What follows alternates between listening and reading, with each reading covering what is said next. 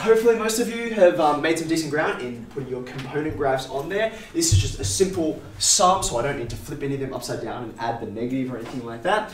But the shapes are a lot more interesting, so it becomes a little trickier to think about this. Now, again, I'm going to start this one the way I started that one, which is to look at the easy bits first. Look at the parts of the graph where you don't have to have any graph, right? On this, when you have a look at the two components, there is clearly a discontinuity. Where is it? It's at x equals 0, okay? Now, discontinuous, I got asked a great question before about, oh, do I need an open circle, okay? You could put an open circle on there if you wanted, but when you have a look at y equals 1 on x, it has no open circle. Why is that? Because instead of an open circle, we would put an asymptote there, right? The places where you put open circles would be if you were graphing something like this. Y equals x squared on x. Now, I think our brain sort of triggers, oh, I better simplify that, and so you just out pops y equals x in your brain, right? But this is not y equals x, because there's a discontinuity. Do you see that, right? So because it can't exist at 0, when I draw this, I would say almost everywhere, this thing looks like y equals x. Like all the way off that way, and all the way off that way. Except at that one particular point where I get the denominators being 0, right? So that's where you get a hollow circle, because you're like, oh, I'm passing through here. It looks like I should be passing through, but hey, actually you're not, okay? That's what the hollow circle indicates. In this case, no hollow circle required, because no one in their right mind thinks, oh, I'm not here. Like the asymptote tells you where you're going, okay?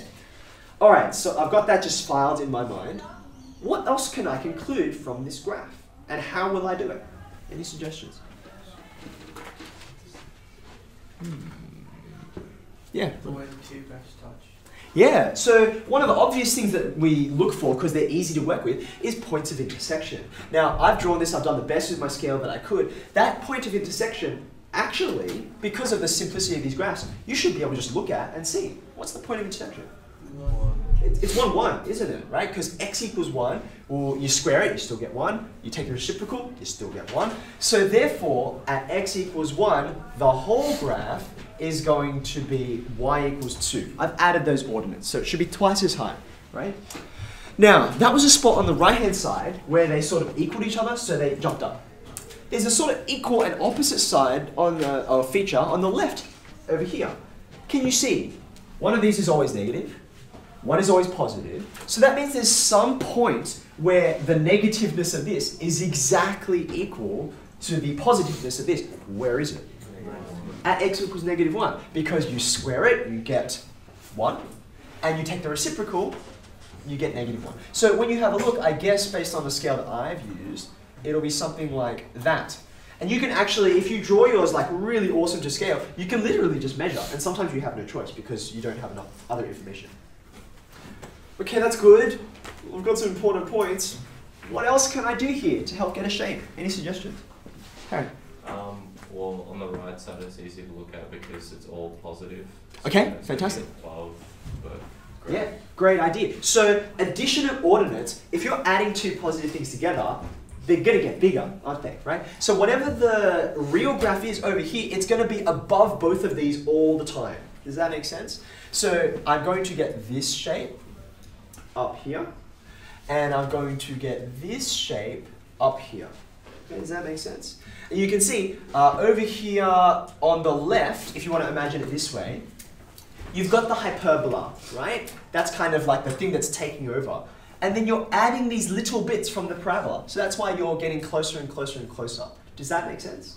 But then when you go in the opposite direction, you're actually having the parabola take over, and you're adding little bits from the hyperbola. Do you see that?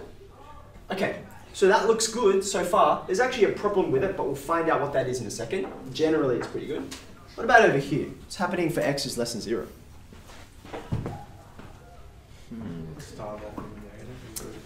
Okay, so over here, it depends on where you're starting, I suppose.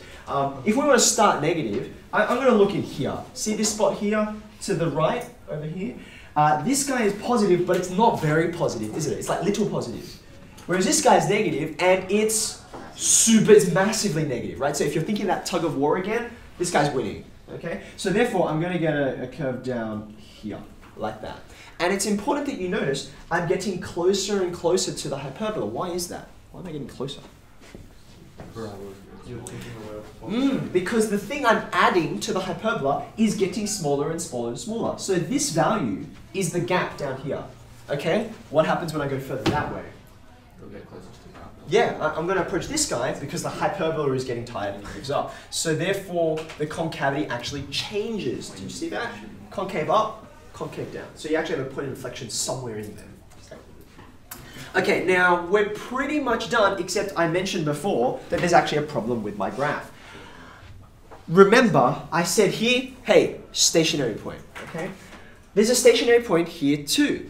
And you can actually find out what it is. How do I find out what a stationary point is?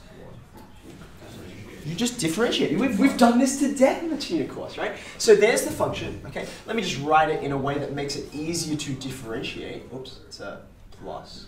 Okay, so if I find the first derivative, what would you like me to write? 2x minus x to the power of -2. Good. Yeah, that is the derivative. Okay, I guess I can write that a little bit neater. Okay, cool. So why was I doing that for again? Find stationary point. I'm looking for a stationary point. And by the way, just this is take off my extension 2 hat, put on my 2 unit and extension 1 hat because I see this all the time. Please don't just say on the next line like, oh, let's just make it 0.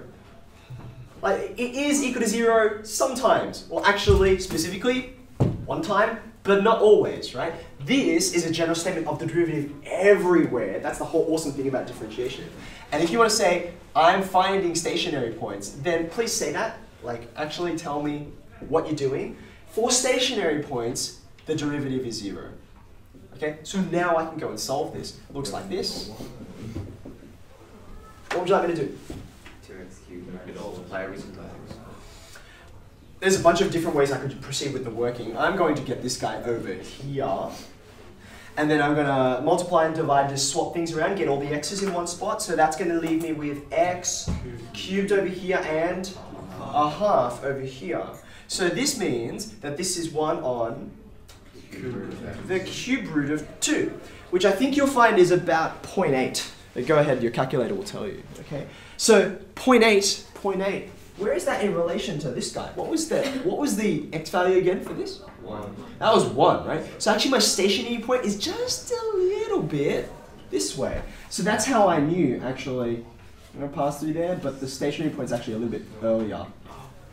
0.794 was what I worked out before. Okay, and your calculator can confirm that for you. Okay. So does that make sense? When you can find out important features, you should. Intercepts are obvious ones. Now, I think I'm almost done. Let's finish this off by adding some of those asymptotes that we kind of knew were there, but we didn't draw them in. Where's the easy asymptote? It's a really obvious one. X equals 0, right? You can see that up-down business. That's all good, okay? But then there's this other asymptotic behavior, which is kind of related to the parabola. Do you see that? So in fact, in reality, y equals x squared is an asymptote, okay? That's a bit weird for us because as 2 unit and extension 1 students, we've only ever encountered straight lines that were asymptotes. But an asymptote is just a thing the curve approaches. And that's what it does, right? In fact, you could say, not only are you asymptotic to x equals 0, you can say you're asymptotic to the hyperbola if you wanted to. It's true. You approach both of those, do you see? Because they're all kind of squeezing in together.